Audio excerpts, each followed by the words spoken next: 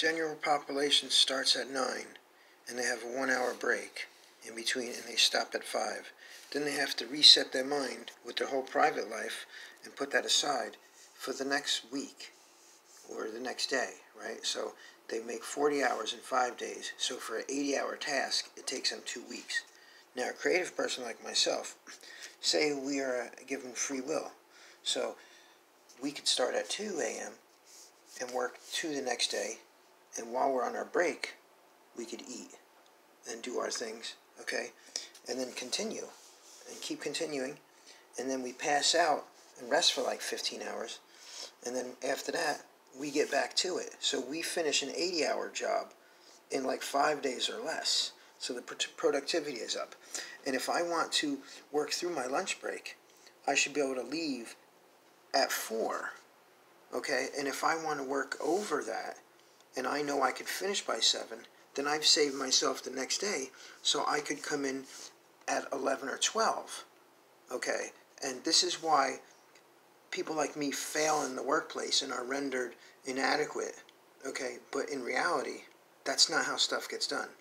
So I think that creative people need a better outlet, and we need to be spoken for in a better way, because, you know, Rome wasn't built in a day, and it also wasn't built, you know, in blocks of time like that, okay, because it had personnel, but not everybody's on the same mindset. Because a creative person, they're able to continue because we run on spirit. So this is why someone like Elon Musk is successful, because he probably facilitates himself and he knows that creative people operate different. So I just think that in a perspective, not knowing this man and not knowing a lot about his businesses, he probably goes along with more somebody like me. And, you know, that's where a salary comes in instead of hourly wage, because when you're like this, you count. And to force creative to people to be like this, it's a failure, because other stuff gets in the way and they have to stop their thought. Just because, you know, the general population goes home, you know, you're not allowed to continue. So it's a failure.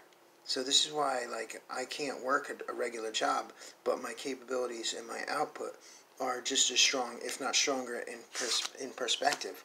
And this is why when I relax and when I chill out, it seems like I'm like, you know, not adhering, because I chill out extra. Because when I work, I'm working extra.